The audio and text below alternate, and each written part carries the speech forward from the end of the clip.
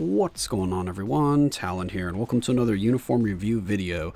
Alright, so in this one here, we're going to be taking a look at Jean Grey's new uniform, her Marvel Girl uniform, now that I have it on my live account here, because we did already do a video on it with the APK, and since I did decide to go ahead and get it here, I might as well make another video so I can give you a comparison of how she actually performs on my account versus the APK with this new uniform change, because if you remember, on the APK, I did not see much of a improvement for Jean here. It was pretty minimal in terms of the change from her old uniform to the new uniform. At least that's what I noticed on APK. We'll see if that's the same here.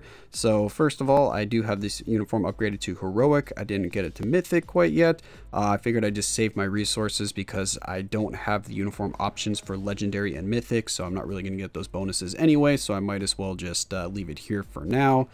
As for the rest of my build on Jean here, I do have some Uru on her. I've got some Odin's Blessings as well. We've got all of her skills leveled up.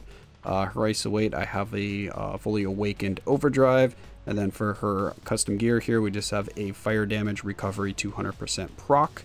So that's what Jean's looking like. If we take a look at her details here, I've got it's going to be maxed attack speed and crit rate after she uses her 5th skill to get the buff from that, because she buffs her crit rate and attack speed, so those will be maxed out.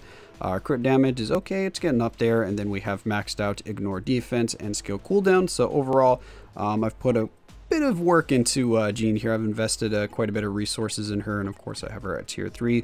So yeah, what we're going to do today is just take a look at the uniform here in War Boss Ultimate, and I will actually do a little bit of PvP here to show you how she does in timeline, but I will preface that by saying I don't play PvP very much, so I'm not going to be a good authority on if this is going to be a big change for her in PvP, because I just don't play PvP very much. So I'll just show you what I've noticed in terms of the differences between the two uniforms in PvP. So with that being said, let's hop into War Boss Ultimate first, and then we'll do some timeline after that. Alright, so here we are at Coal Obsidian War Boss Ultimate. Doing a stage 67 here just because this was one of the few stages that I could find that did not have blade twisters, and I did want to do a pretty high stage here so that I could see if there's any kind of noticeable difference in her damage.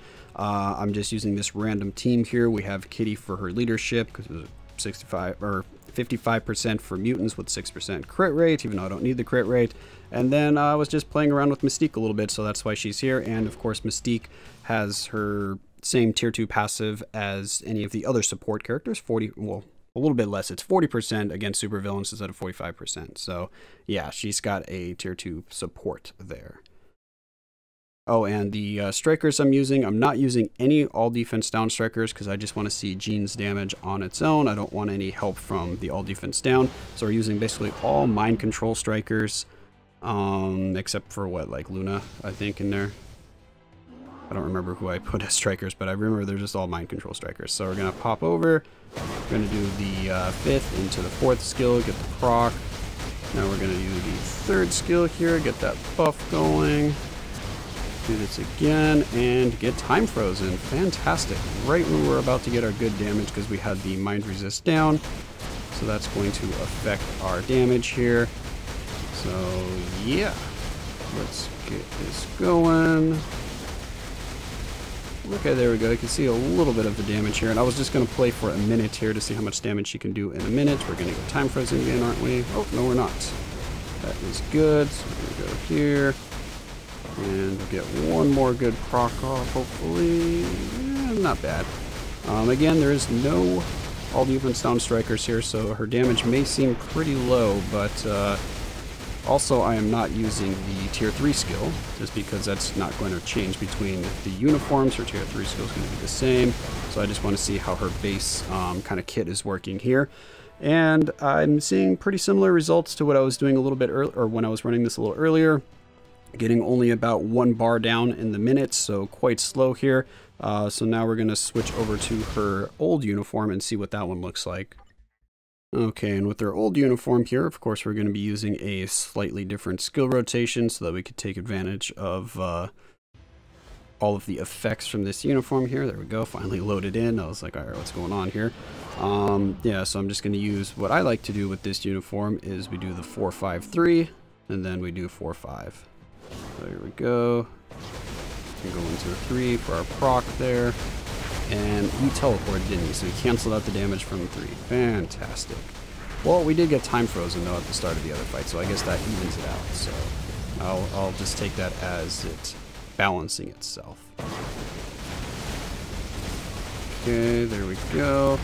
And I did do a few runs with this just beforehand, just to see kind of what I should expect if we don't get, you know, completely out of rotation here in terms of the damage.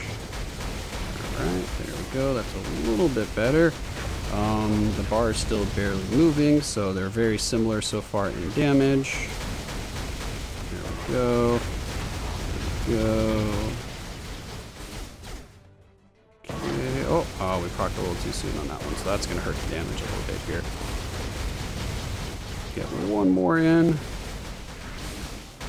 And yeah, a little bit short. This is close to what I've saw on my other runs. She was actually getting a little bit further on the other runs, so in terms of damage, the uniforms are pretty similar. It looks like the new uniform probably beats it out by about, like, I don't know, like 10-15% more damage or something like that, I want to say.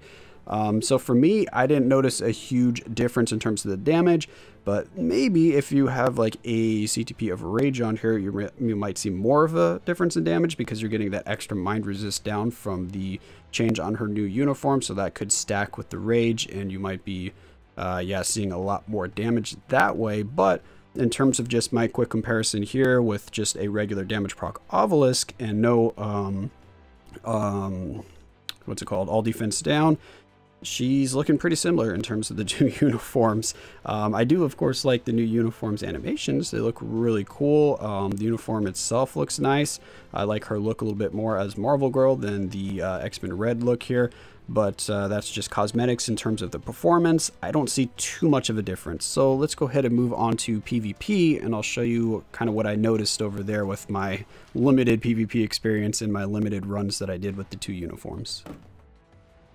Alright, so here we are over at Timeline battles. So the person that I was fighting for this test, we need to go over to League, I guess it's exactly the same, the League rankings or the weekly rankings. I was fighting this Carl guy right here, so let's go ahead and load him up again. He's got Sentinel, or Nimrod in this case, with the uniform here, and then he has Marvel Girl, so Jean with the uniform, and Colossus. So I was using this team here, Jean, Captain Marvel, and Deadpool. So let's just go ahead and load in here, and I've done already, like I said, a few fights here, so I know how she was performing kind of overall after a few fights. I think I did the fights 4 or 5 times with each uniform or with each look here to see how she did. So let's load in here, and then we'll go from there if we get in here. There we go. All right, so for Nimrod here, I do need to be a little bit careful. I'm going to mainly let it just do auto. But except for right there, I just want to tap the 5th skill, because Nimrod, if he does his 4th skill and then his 5th skill right after, then actually Jean will die. So the 5-4 combo from Nimrod is enough to actually kill my Jean when she doesn't have a recovery up, so I do need to be careful about that. As you can see here, he's got all of his buffs against mutants, so have reduced damage, and of course we have Colossus there. So we're not doing much damage here, and it does show damage immunity for a lot of these things, or energy immunity, but we just wait for the tier 3 skill, let that go off, and then we kill Nimrod. So now we're moving on to the more interesting fight here, which is the new look Jean versus the old look Jean, and I can't tell what's going on here. I think we are losing so far, but hopefully we'll be able to get out of this. There we go. So we got our 5th skill off, and now we're just going to go to town. Oh, she actually survived that. Impressive. Yeah, so we all know how strong Jean is with this uniform here. Her X-Men Red look. She's been, yeah, causing a lot of problems for everybody for a while now. So I wouldn't really expect too much different. There we go. She was able to handle that pretty easily. Colossus isn't going to stand a chance here, especially since we have our tier 3. And that's kind of what I saw with my battles earlier. Jean with her X-Men Red uniform didn't really have much issue dealing with this team. She was able to keep them locked down, which is the main thing. So now if we switch our uniforms here and go to the new look, equip that, and then head back over, you'll see that there is going to be a little bit of a difference, and it's just because of the change in her 4th skill and the change in her 3rd skill. So overall, with this new uniform, I actually think she performs a little bit worse in PvP. But again, I don't play PvP very much, so I'm not going to be a good kind of authority on PvP. I don't play at the high ranks. I mean, I am in Vibranium, but that's just because I just auto, and my Jean can usually do fine on auto. So here we go. Now she's going in here. It's going to be the same story. Our damage is going to be pretty much exactly the same. We're going to have to just wait for our tier 3 skill to come up. But after doing multiple runs against this guy here and fighting his Jean Grey, I found that the X-Men Red look is a lot easier to keep the enemy locked down on because of the iframe on the 3rd skill. So since she has a full iframe on the 3rd skill, that's so much extra time for her to get the cooldown back and to just be protected by that iframe. And then with this look here, she only has a very, very short iframe on the 3rd skill at the start, and then she goes out of the iframe. And because of that, I was getting killed a lot more often, and I wasn't able to lock down the enemy as consistently because the 3rd skill wasn't an iframe. So I think that hurts her a little bit. And then in terms of the 4th skill, she doesn't use it pretty much at all for me on auto. When I was fighting this enemy Jean here, she was actually using the 4th skill every once in a while, and the 4th skill did seem to do okay as long as you've used the 5th skill first, because then you can keep guard breaking them. And we might die here if we don't get out of this. Let's try to see if we can get out of this. Because see, yeah, I can guard break you a little bit. Oh, we've got our tier 3 skill, so yeah, we definitely won. So what was I saying again? The 4th skill, yeah, so the 4th skill can keep them guard broken afterwards, which is nice, but it doesn't seem as good as our previous 4th skill where it can just be cast and canceled immediately, and then you can go into your iframe or use the 2nd skill to try to get your time freeze or something like that.